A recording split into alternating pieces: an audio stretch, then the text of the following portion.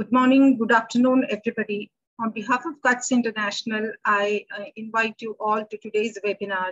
This is being organized by Cuts International and Oxfam Novib under the program Transboundary Rivers of South Asia. Now, this program is being implemented in the Transboundary Rivers of South Asia with the support of Swedish International Development Cooperation Agency, and the aim is to reduce poverty of the riverine communities and help the marginalized people. Now, in today's session, we will be focusing on just one aspect, one ecosystem services which the transboundary rivers provide to support around 650 million people in the Ganges, Brahmaputra, Meghna basin, which is inland navigation. Now, rivers are known to support the livelihood of the riverine communities.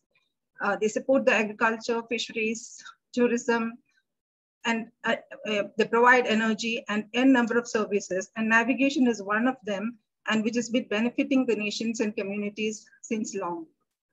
Now, these rivers, like the countries of India and Bangladesh, they share 54 transboundary rivers, and a few of them have been declared as protocol routes between the countries, and it has been used for trade and transit of good and tourism services.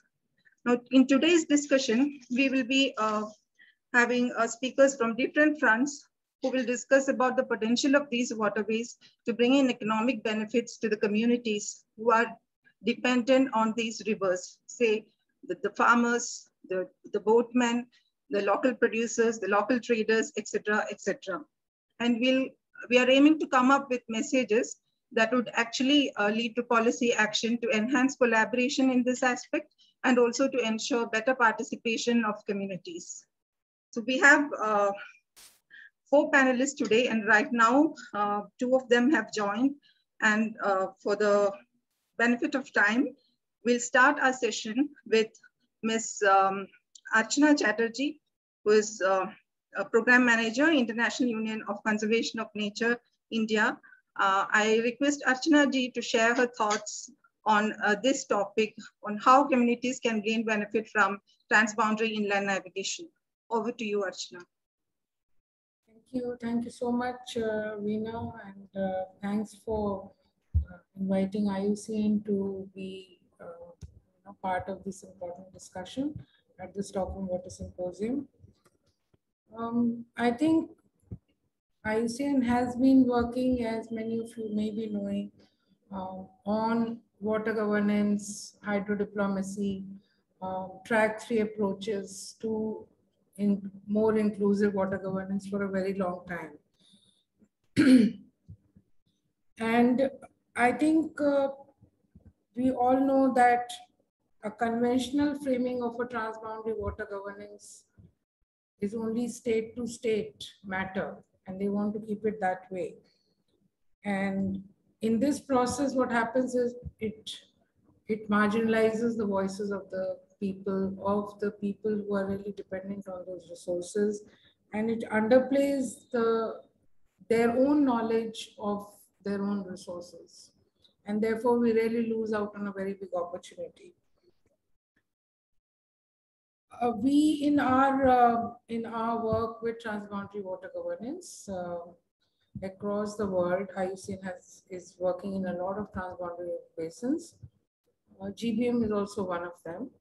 And we have been emphasizing on a lot of track 3 approaches in this, especially GBM region, because as we all know, in the South Asian context,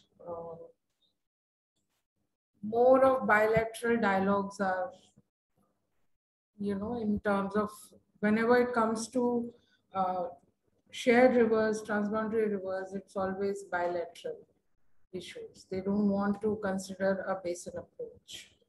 So therefore, I think while it's very difficult to bring maybe countries, governments together in a basin context, it's much easier for track 3 approaches, which involves people, which involves communities, especially women, youth, NGOs, and even academic organizations to foster dialogues among them, which can then benefit, we hope it can benefit the track 1 and 2 level dialogues, which are mostly between government to government and government agencies to government agencies.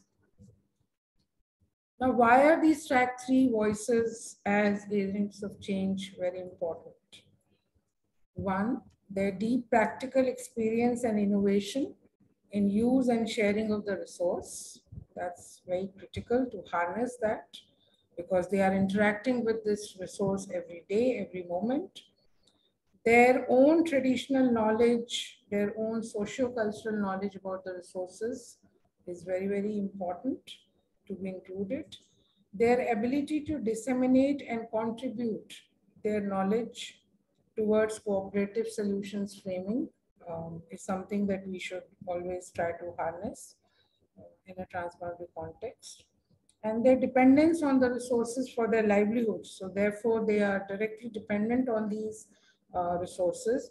And therefore, they are really motivated, and this propels them to play a meaningful role, not as a roadblock role or something, in cooperative planning and decision making to drive change. So that is why I think the inclusion of these voices needs to be recognized at every level in water governance issues. So if we don't recognize the role of these communities, which they can play as users and sharers of the resource, in our case, the transboundary water ecosystems, this feeds a vicious circle leading to lost economic opportunities for the communities themselves and further perpetuating their non-recognition in the water governance issues, and sort of taking hold of governance of these resources through their own mechanisms. One of the examples I would like to give, IUCN was working on a India-Bangladesh project, Ecosystems for Life, in which we were looking at several issues from the lens of shared ecosystems, and not exactly the way governments look at it in terms of how many cubics of water can be shared by which country. So we were looking at it from a more people's perspective, community to community perspective.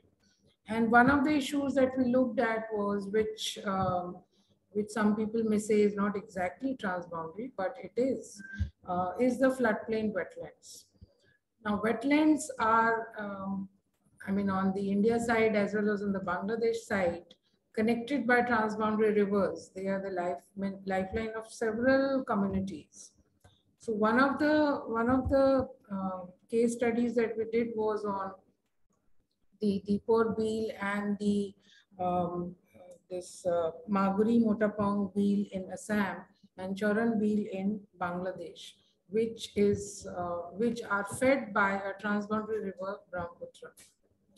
Now, seemingly the two wetlands are in two different countries.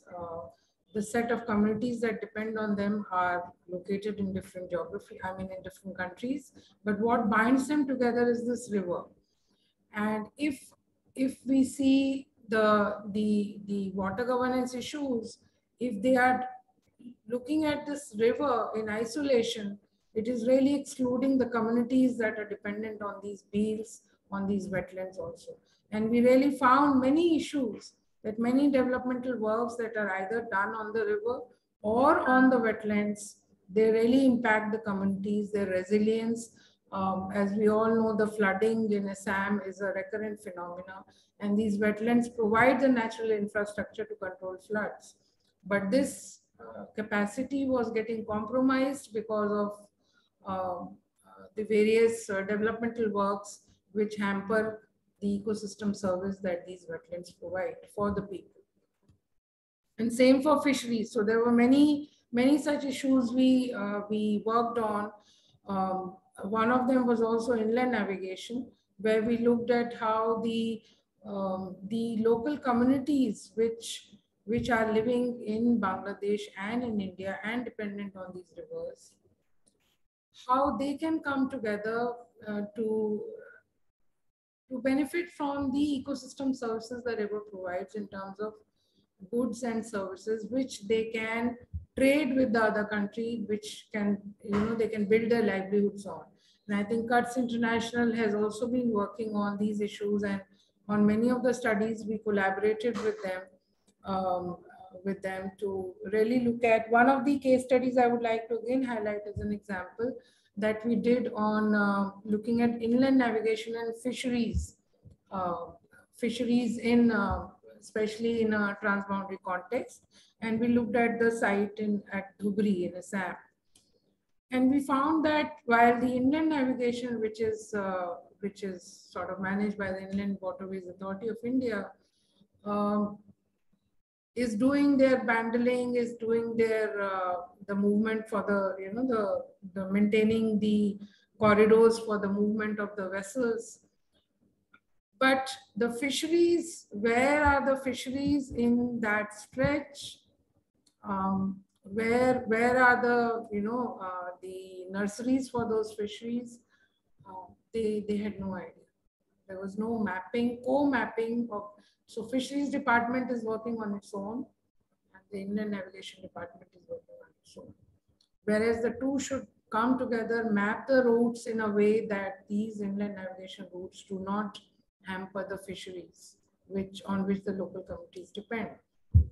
So these are some of the just few examples. We have several examples which we can quote, where I think the inclusion of the community voices, their concerns, their knowledge would, I think, really add on to, not only benefit them, but also, I think, in a political context, in a socioeconomic context, benefit at the national level too.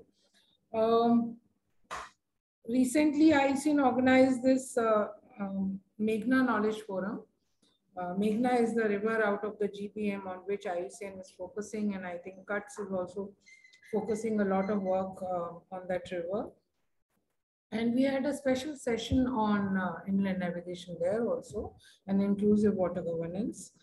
We really talked about how the communities can benefit inland. I think many of the points will come up through various other speakers who are working in this field of inland navigation. But I think one of the points that that was very interesting for me was the idea of river hearts. So basically, we already have this concept of border hearts, which are approved by our respective ministries of external affairs and other ministries. But these border hearts are on the land. So why not we have these river hearts where the river communities can get together and exchange, their products, sell them, and earn their livelihoods. So that was one of the things I really, that point it's really well taken, and I hope Cuts takes it forward, because Cuts was they were managing that particular session too. Some of the other key points that came out of our Meghna Knowledge Forum, and I will stop at that. One is that inclusion increases the legitimacy of the decisions that our governments take. So therefore, it is very, very important that these track 3 voices really feed into the track 1 and 2 dialogues that the governments have, government to government. It also increases the transparency and accountability. There are many examples where decisions have been taken. Koshi is one example where decisions have been taken which have disregarded the community concerns on both sides in India and Nepal, and have proved to be sometimes a very big disaster on both sides. Inclusive water governance also provides opportunities for science-informed, traditional knowledge enriched decision making. So therefore, I think inclusion of the community voices is really, really key to good decision making for the governments as well as other institutions involved in such dialogues. And most of all, it supports people and planet. So therefore, I think whatever recommendations come out of this particular session will go a long way in, I think, think motivating the agencies involved, the government agencies involved to really start this process. It's not too late. It's never too late to start it. Thank you, Veena. I'll stop there. Thank you, Archana, for highlighting, some of the key points, the relevance of track 3 dialogue. I remember even in our visioning exercise for the GBM CSO network, we started with, talking about the shared destiny, the heritage, the common heritage and the common ecosystem. And you also pointed out about, underplaying the voices of communities when in top-driven approaches where, in bilateral dialogues where the top officials, top diplomats actually discuss about the local level issues, and the voices are often underplayed, and hence the importance of track 3 dialogue. And also the significance of wetlands and, an integrated approach of fisheries and of managing fisheries and inland navigation, which came out from our discussions in Dhubri. I remember that. And also the relevance of river hearts, which is something on conceiving, we can see that it would be another opportunity for people-to-people connectivity, for cultural integration and economic integration. And that is something we can actually take up for our future interventions. Thank you for your valuable thoughts. Let me next come to our next speaker, Ms. Shanta Soili Moina. She's Project Officer, Center for National Resource Studies, Bangladesh. CNRS is also a TROSA partner, and she mostly works on wetland conservation, nature-based solutions, etc. Over to you, Shanta. You can share the experiences from Bangladesh on sustainable navigation and other riverine issues. Thank you. Yeah. Thank you, Vinadi. Thank you so much. And I will be talking from the inclusion perspective. And as you know that the transboundary rivers of South Asia, TROSA project is a water governance project. And we here are trying to reduce the poverty and the marginalization among the vulnerable river basin communities through increased access and control over riverine water resources on which their livelihoods depend.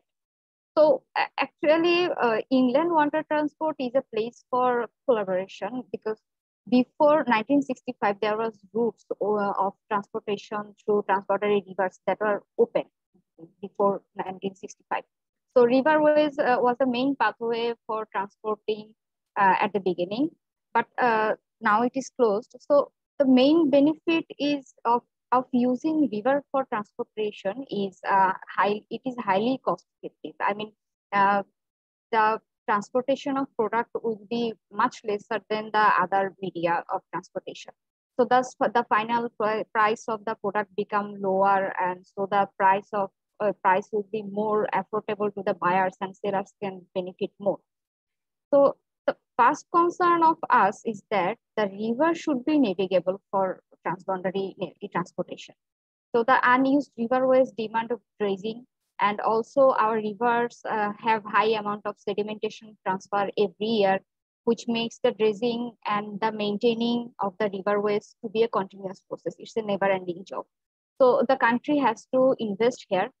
So the question arises here is the amount of the country investing and the amount that will be saved through the river transportation. Is the calculation is showing any profit? Right. I mean, in micro level, the money expenditure and the money saved should be equitable to the profit. Otherwise, it will not sustain. So now, if we think that we are reducing the cost of transportation regarding the products and all of these things, in the end, customers will be benefited ultimately. But here we have to consider that what is the product.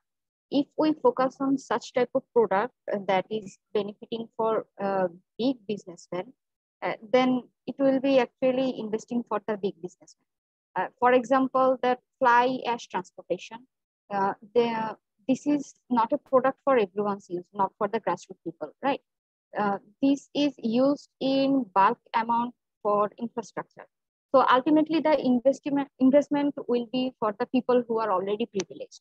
Also, the product increases the carbon consumption, So the environmental concern is also to be accounted. So talking about the environment, now let's think about the side effects. So the dredging I'm talking about, this will have an impact on river topography, river water quality, overall the river ecosystems that will result into having an effect on fisheries as well as the people dependent on the fisheries. So where we stand is that we want to traditional boats to be involved in the water transportation, not only the big ships that need some dredging in the river. This way, the dredging, if we introduce the traditional boats again, so the dredging will be the minimum, and also the community can access the transboundary navigation more easily and more effectively. Secondly, to promote transboundary water transport for something which will not hamper the river ecosystem. For example, we can promote tourism. We can promote inter-country tourism. Also promote such type of products in trade through transboundary riverway, which will benefit the community. One of the TROSA partner, that is Gano Unnayan Kendra, I mean GUK, they have some works on this issue, which type of product can be promoted from Bangladesh to trade in neighboring country. We found that there are peanuts or chestnuts and dairy products like cheese, fruits, handicrafts, ethnic products, ethnic clothes, fishes. These are the products we can first come to think of in transboundary trading through using the transboundary rivers. And we should find out the more products which can have more potentiality in the transboundary rate, benefiting the grassroots level community. And the thirdly is the infrastructure and the process should be more accessible and more firm. Like there are ports which are not very established. Facilities should be available for community so that they can use and access that easily, get their permit for trade easily.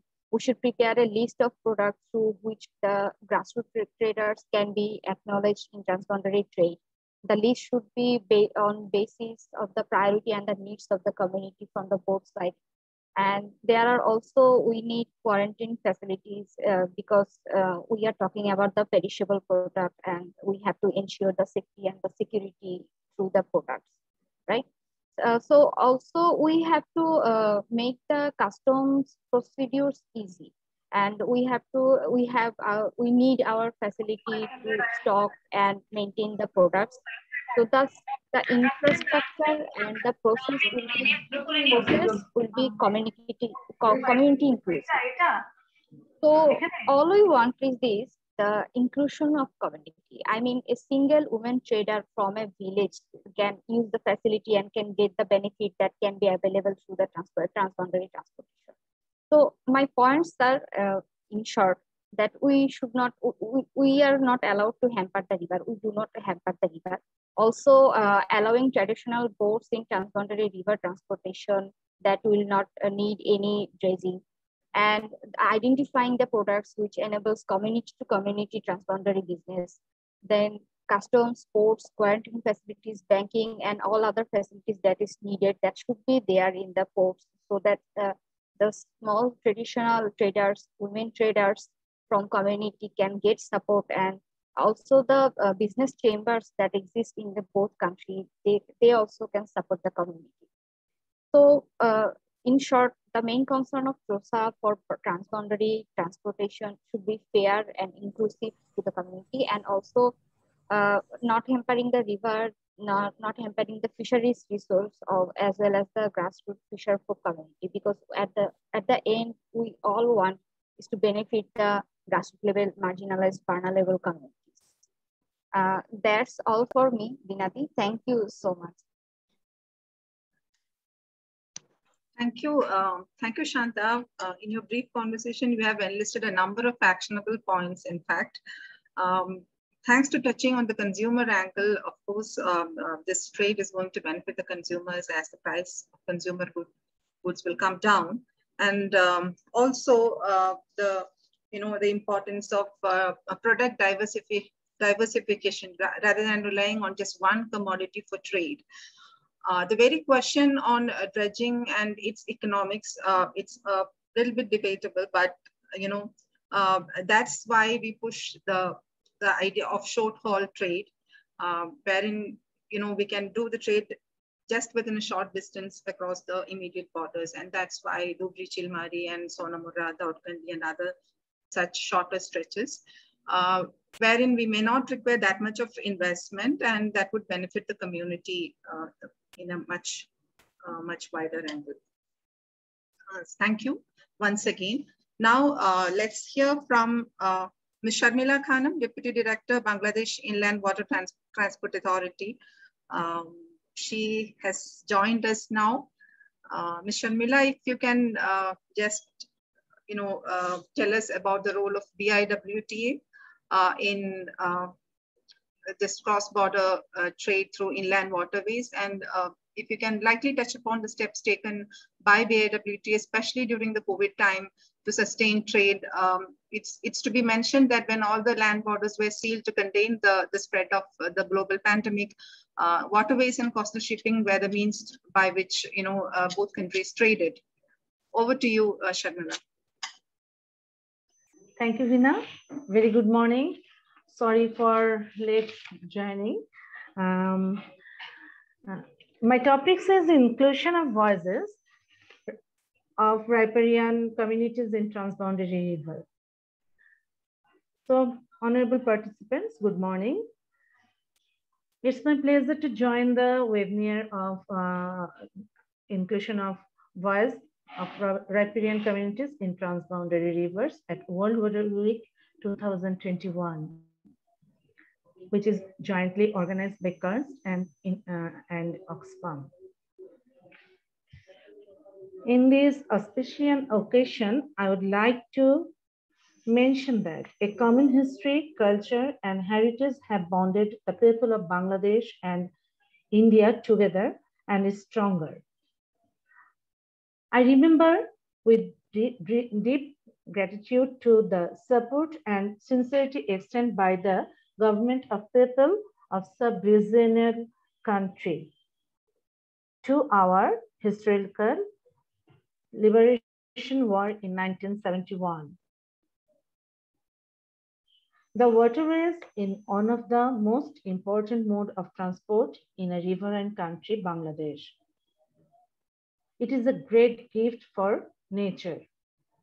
The rivers of Bangladesh are linked with the regional connectivity like India, Nepal, Bhutan, and Myanmar. So the geographical location of Bangladesh for inland waterways transportation has got a unique strategic advantage. Out of 50 rivers now exist in Bangladesh, 53 are originated from India. By sharing the common water, both Bangladesh and India could be benefited in economical, commercial, and environmental purpose. It is well known that waterways are the cheapest mode of transportation than the other modes, as because goods can be carried at a time in a large quantity. It is presumed that there may be huge scope for trade promotion in this region by establishing transport connectivity in maritime and inland waterways of multimodal system.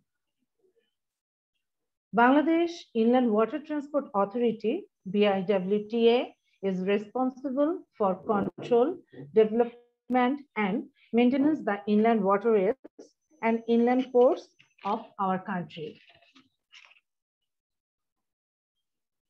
We have 3 maritime seaports, that is Chittagong, Mongla, and Paira, which are connected by inland waterways with 32 inland river ports located in different districts in Bangladesh. Due to unique geographical location, Bangladesh has the natural advantage to provide transport connectivity to the neighboring landlocked region of Northeast India, Nepal, Bhutan, and landlocked area of China. India is connected by inland waterways with Bangladesh, utilizing the rivers of both the countries. There exists a protocol on inland water transit and trade, that is PIWTT, from 1972. This protocol is characterized by two aspects, that is intercountry trade and transit trade. The arrangement have both been continuing with the interruption since 1972. Both the countries have agreed 10 routes so far.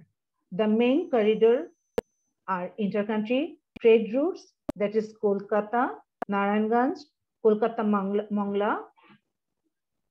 These are the intercountry trade, and other is transit route, that is Kolkata Pandu, Kolkata Karimganj. Last year in 2002, the protocol has made a second addendum. In that addendum, two new routes, that is Aricha, Rajshahi, Godagari, Maya to Dhulian, and Daudkandi to Shonamura route is included. And previous, the port of call was only 6, each in both countries, but nowadays this is 11. Currently, the scope of protocol was further extended with the inclusion of the provision of transshipment at Ashuganj, which provides multimodal transport services. This will enable the Northeast India landlocked status to have a cost and time efficient transport link with mainland India through the territory of Bangladesh. During the last 10 years, traffic under PIWTT has registered a tremendous growth in terms of intercountry trade goods. In fiscal year 2021, this figure was all-time high to the tune of more than 3.65 million tons. Nowadays, transit traffic has also gradually increased. It is expected that with the development of port infrastructure and facility at Ashuganj, the figure of transit traffic will even larger than that of intercountry trade. Even with tremendous traffic growth of intercountry trade goods, the present trend doesn't show any bright or assured further because of the total goods of intercountry trade, only one category, that is fly ash, which is 90% of total goods. Establishment of a good number of thermal power plants in Bangladesh, import of fly ash from India will gradually decline. With respect to Nepal and Bhutan, these countries do not have common borders with Bangladesh, and on the other hand, very close to Bangladesh. These are India exists in between. And our understanding has been achieved among Bangladesh, Nepal, Bhutan, and India for transport connectivity in 2015. Hopefully, this understanding will go further to establish a physical connectivity. Since July 2019, the intercountry goods are being transported by Bangladesh shallow draft vessel through Chilmari, Dhubri, Jogigopa, Chilmari, Bahadurabad of protocol route number 1 and 2. Till now, 4,700 metric ton intercountry goods, that is stone, has been carried by 40 vessels. Alongside 105 metric ton stone was transported by an Indian cargo. All these stones are generated from Bhutan. But for the landlocked region of China, no understanding nor any arrangement have been agreed as yet. Modal option for regional connectivity will go in favor of IWT because road and rail in Bangladesh have certain limitations to accommodate more traffic. On the country, IWT have got immense potential and underutilized. Further, IWT would be cost and time effective and environmentally friendly as well.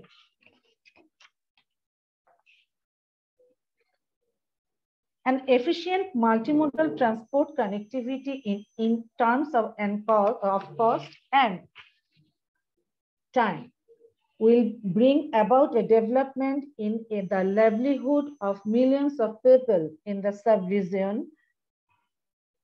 Trade and commerce in the countries will expand. Port-related industrialization and income will increase. Sustainable employment opportunity will be created. Regional cooperation will be reflected in joint initiatives to save the rivers from deteriorating condition. You know, in pandemic situation, all the trade was stopped, but under PIWTT, through waterways, trade is going on. Last year, our inter-country trade is increased, and you know, there have a passenger cruise service that have through between Bangladesh and India. It started 29th March 2019, and 3 number of Indian vessel and 1 Bangladeshi vessel was complete their voyage. The vessel is run through Kolkata to Dhubri. So we started a new route, that is Daudkandi to Sonamura. In the route, mainly cement is transported. There are some navigational problem and also some low height place. For that, we decide only shallow draft vessel can transport through 9 and 10 number protocol route, that is Daudkandi to Sonamura. We expect very soon Arichar, Rajshahi, and Godagari route. Lot of companies are interested to carry stones and some other items through that. To achieve the goal, dialogue of different tracks should immediately be introduced, consisting of primary stakeholders, civil society, organization, and public authorities. That is all. Thank you for inviting me. Thank you. Thank you, Sharmila, for sharing the recent developments in inland water transport sector between India and Bangladesh. I just wanted to ask you one thing, like we all know that more than 90%, 95% of the vessels that is being deployed in the protocol route are Bangladeshi vessels. And as you said, 97% of the commodity which is traded is fly ash. So have you ever been approached by any trader in Bangladesh who is willing to export to India? Like the Sonamura Daudkandi case, it is clear, like that was the first ever Bangladeshi export to India via waterways where cement was exported.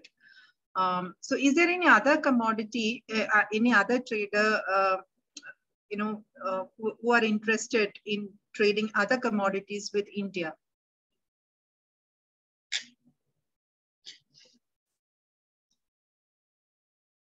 You're muted, Sharmila, you're muted. Thank you. One of our big company, Pran, they export food items in in India. Last March 2021, one consignment was completed to Kolkata. There was some food items, lychee drinks. It was a trial basis. So we expect it will be regular, and they have a lot of interest. And nowadays, big volume of rice is import from India. Okay. Wheat, maize, sponge iron, clinker also. And stone is in big volume too. It is from Pakur or Bhutan. When we open the route number 5 and 6, I think it is a big achievement for protocol, PIWTT. There have I can share. The operator is interested to carry coal, fly ash, rice bran oil, limestone, machineries, hardware, china clay, maize, soybean, thank you. meal. Thank you, Sharmila. Yeah. Okay. So we have one more speaker here. Thank you for sharing the fact that lychee drinks are being transported. It's another commodity which we can hope that which may turn to be another commodity which has been traded other than fly ash. We have talking about stone trade via Dhubri. We have Mr. Atawa Rahman from Dhubri. He is President Dhubri Waterways International Traders Association. And he is a person who has been associated with, trading boulders from Bhutan to Bangladesh via waterways. So may I request Rahman Bhai to speak. So he'll speak in Hindi and we'll be translating his conversation. Rahman Bhai, आपसे पहला मेरा सवाल ये है. I'm just asking him to, share how the operationalization of Dhubri-Chilmari route has benefited the stone trade. आप हमें ये बता सकते हैं धुबरी चिलमारी जो वाटरवे से जब शुरू हुआ था तब आपको किस तरह से फायदा हुआ था, आप उसके बारे में बताएंगे? अच्छा madam, very big congratulations to you that arranging both of country worldwide meeting. जो फर्स्ट टाइम में हम लोग इधर ट्रेड के लिए हम लोग अरेंज किए थे तब तो काफी मतलब दिक्कत होता आप जानते ही है. तो फिलहाल अभी थोड़ा सा सहूलत मिला है. बांग्लादेश से हम लोग जैसे भी बोट अभी बांग्लादेश BIWT से जो परमिटेड बोट हम लोग का रेस्टार्ट बोट हम लोग ला रहे हैं. अभी going to big volume now today till now 4 vessels are outward from Dhubri. हम लोग इतना तक आ गया है. तो फिलहाल शुरुआत में हम लोग बहुत दिक्कत हुआ था. अभी थोड़ा फायदा का लाइन में हो रहा है. जो वाटरवेज का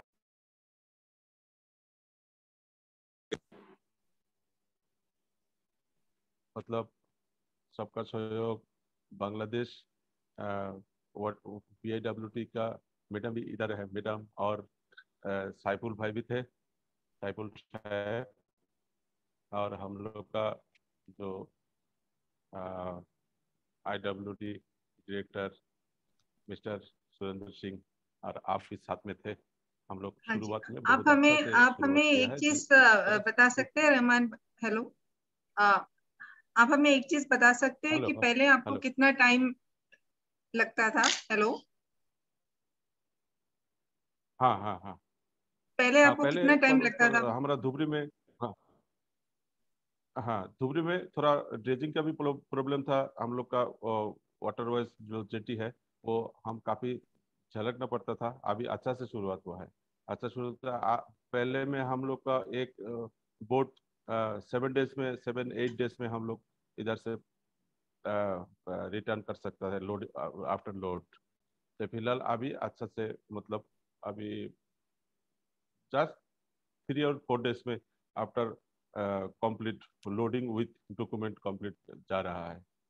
हाँ, अभी हम लोग जो छोटा वेसल का एक हम लोग का इधर, हाँ हाँ, हम लोग का इधर का कोई मतलब प्रोडक्ट का हम लोग सोच रहे हैं कि उधर से कोई छोटा मतलब फार्मर्स का, बांग्लादेश फार्मर्स का जूट वगैरह हो, हम लोग का इधर से वो बेम्बू वगैरह हो एक्सपोर्ट करे। छोटा मेटल्स का रिक्वायरमेंट करने के लिए हम लोग विनती डिपार्टमेंट को कर रहा है जे हम लोग लोकल जो आदमी है वो अच्छी तरह से बांग्लादेश और इंडिया से जुड़ सके। जो लोकल लोकल आदमी है, लोकल आदमी है, छोटा बोट, शैलो ड्राफ्ट का छोटा बोट से हम लोग कर सके, इसी का ट्राई हम लोग कर रहा है।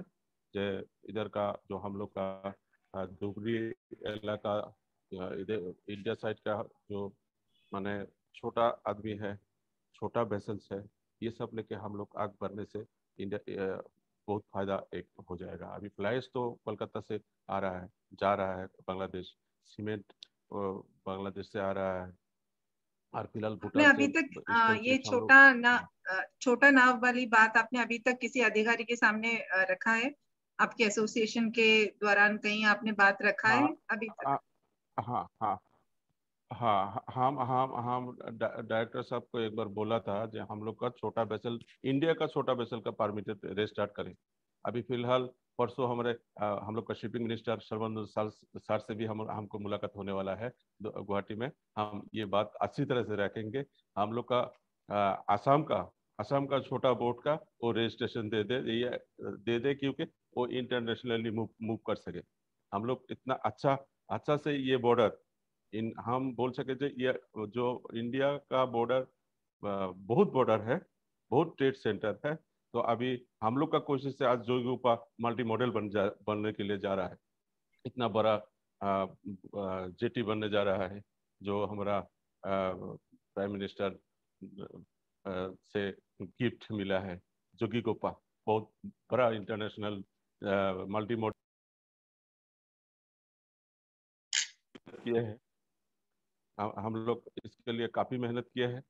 फिलहाल हम लोग को जो गिफ्ट हमारा नज़दीक गिफ्ट दिया है, जो बड़ा काम भी होगा उससे छोटा जो लोकल आदमी का जो है वो बेम्बू हो, जो गन्ना बोलता है, गन्ना कुशियार, हाँ वो हो।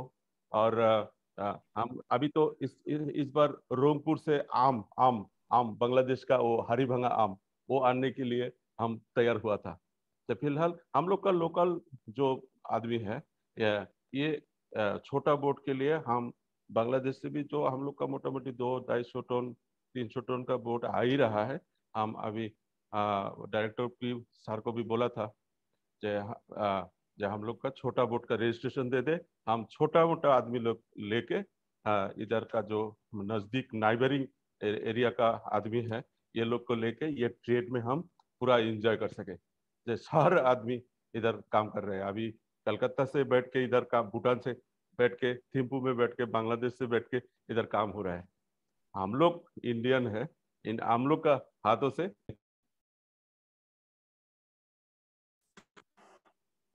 हाँ धन्यवाद धन्यवाद हाँ रहमान भाई। हाँ हाँ मैं हाँ हाँ, हमको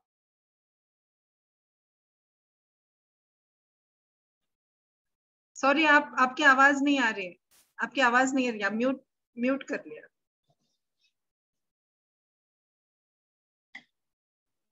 हेलो हेलो हाँ हेलो जी, मैडम। हाँ जी, बोलिए, हाँ हाँ बोलिए। हाँ हाँ, तो वो 26 तारीख को परसों सर्बानंद सोनोवाल हम लोग का भी वाटर वाइज मिनिस्टर हो गया। हम लोग का एक हाँ अच्छा जी, मैसेज है।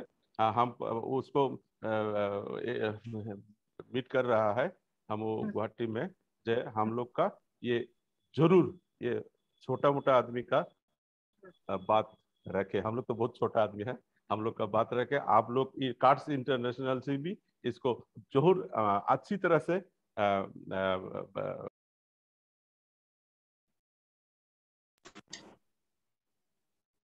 ठीक है, धन्यवाद रहमान भाई। So may I ask my colleague Saurabh to translate whatever Rahman Bhai has shared now? Saurabh? Yes, thank you, Veena ji. Mr. Ato Rahman expressed his pleasure on starting of trade and navigation through waterways between India and Bangladesh. He thanked Cuts International as well as Bangladesh Inland Water Transport Authority, uh, Indian Waterway Authorities to start this kind of initiative. He said that earlier it was very difficult to trade and to do navigation on these routes, but now they are not facing many problems. Bangladesh and BIWPA are also allowing boats to get registered so that they can ply on these routes. They, he said that there are around 4 vessels who have completed their journey on these routes. Uh, Traders as well local producers have also started to get benefits. Earlier, Dhubri, there were a lot of issues related to dredging in Dhubri as well as in nearby areas. But now, government is working to solve this issue also. He said that earlier one boat used to take around 7 days to get loading and unloading, but now it takes only 3-4 times, including loading, unloading, paperwork, documentation, and all small vessels. And he further said that there is a requirement of cargo of small on small vessels, particularly with related to the products that are locally produced or produced in the local vicinity, like bamboo, mangoes, and other agricultural products. These products, if transported to neighboring country, will definitely benefit local people, local producers and traders. Right now, fly ash is going from Kolkata, but these are big consignment. And if local community are targeted to get benefited, then transportation of locally produced goods on these shorter stretches should be there. He also suggested that they are requesting various Indian and Bangladeshi officials in different ministries and departments to start the movement of small vessels on these routes. Soon they will be meeting the shipping minister and they will raise this demand there also. He further said that Jogi Ghopa, the Indian government is developing a multimodal terminal in Jogi Ghopa, which will also enhance the possibility of transportation as well as inter-country transportation, transit trade between Bhutan, Bangladesh, India. The current Chief Minister of Assam has also expressed his desire to further develop the inland waterway navigation in Assam, and they hope that this will definitely get more momentum in the coming years. Thank you, Vinay. Thank you, Saurabh, for nicely capturing the gist of what Rahman Bhai has shared. We'll take a look at the questions. I have one question here from Mr. Ramesh Vaidya. Wooden river bed mining in Bhutan and Nepal and transporting stones to Bangladesh seriously hurt river systems and increase the intensity of monsoon floods in Bihar and Bangladesh. Now, this is a very critical question because, unregulated mining has always impacted environment adversely. But from what I understand is that Bhutan, this boulders from Bhutan are not just from river bed mining. There are other open sources as well. But the demand from Bangladesh for boulder is huge for the construction sector. And that's why if you look at the commodity that has been traded between, say, Bhutan, Bangladesh, or even India, Bangladesh, if you remember the point shared by Ms. Sharmila, Pakur stone is one of the hot commodity that is in demand in Bangladesh, which after the operationalization of Route 5 and 6, Rajshahi, Godagari, Moya Route, then that movement will be there. So it's actually a demand-driven trade that is happening. As I said earlier, depending on one commodity for the trade is not a sustainable option, and unsustainable mining practices is also not recommended. Yeah, I hope I kind of addressed the question. There are no further questions. Anybody would like to raise question can post a question in the chat box. If not, we have just 5 minutes left, and I'll just kind of conclude the session. Okay, so we have a very wonderful. Veena ji, there is a question by Shripad Dharmadhikari. He asked, when Mr. Rahman talked about giving registration to small boats, what is the size he is talking about? 20 ton, 50 ton, or 100? Okay Rahman भाई, आपके लिए एक सवाल है कि आप जब बात करेंगे मंत्री जी से, तो आप कितने टन के वेसल का रजिस्ट्रेशन की बात करेंगे? आप छोटे नाव की रजिस्ट्रेशन की बात आप कह रहे थे ना, तो उसमें आपका साइज 10 टन का होगा, 20 टन का होगा, या 50 टन का होगा? तो आप लोग बात करेंगे तो आपकी वेसल साइज कितने टन का होगा? आपने कुछ ऐसे मन में सोचा है इसके बारे में? आप म्यूट किया हुआ है, अनम्यूट कर लीजिए प्लीज। Okay madam hello. हाँ जी, हेलो। हाँ, हम तो सोचा है कि छोटा जो हम लोग का इधर है 50 टन से 100 टन, 50 टन से 100 टन, इसके लिए हम जरूर कोशिश करेगा। 50 to 100 टन। हाँ, 50 to 100 टन। ये बड़ा बोट होने से तो बहुत कॉस्ट आएगा बनने में, ये लोग इतना बड़ा बोट नहीं बना सकता है। तो ऐसा हो कि एक फैमिली में 2 फैमिली जोड़ के एक बोट बना सके। ओके, तो 50 to 100 टन के बोट आपके वहां पर अवेलेबल है? हाँ, अवेलेबल है। ओके, धन्यवाद। Any other questions?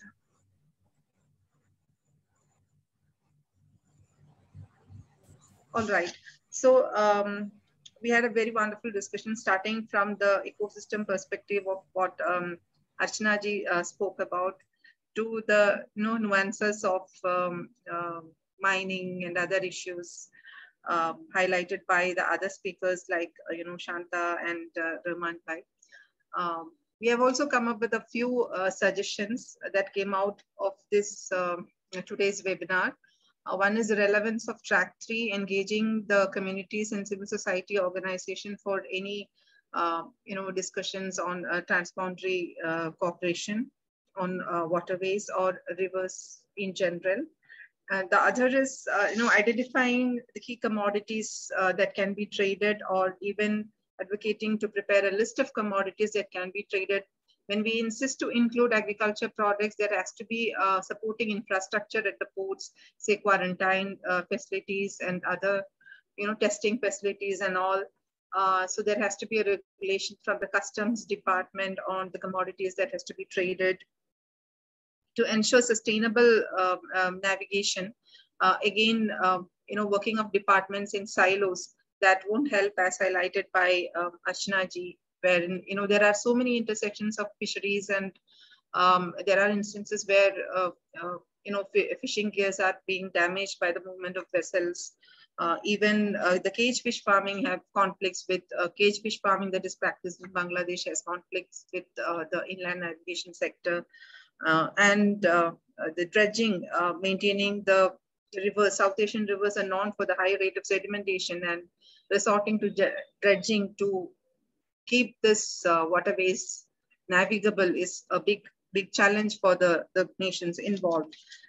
and the inclusion aspect as highlighted by Raman. But it's good to know that, his organization, his association will be taking forward the issue of small boards to the minister, with whom he will be meeting in a couple of days. On behalf of CUTS and Oxfam, I thank you all the speakers and all the participants who have attended this webinar. We hope we have come up with some suggestions that can be taken forward in our future work. Thank you for your active participation. Thank you, Vinadi. Thank you so much. Thank you, Veena. Thanks a lot, everyone, all the panelists and participants. Namaste, Rehman Bhai. Thank you for coming. Thank you.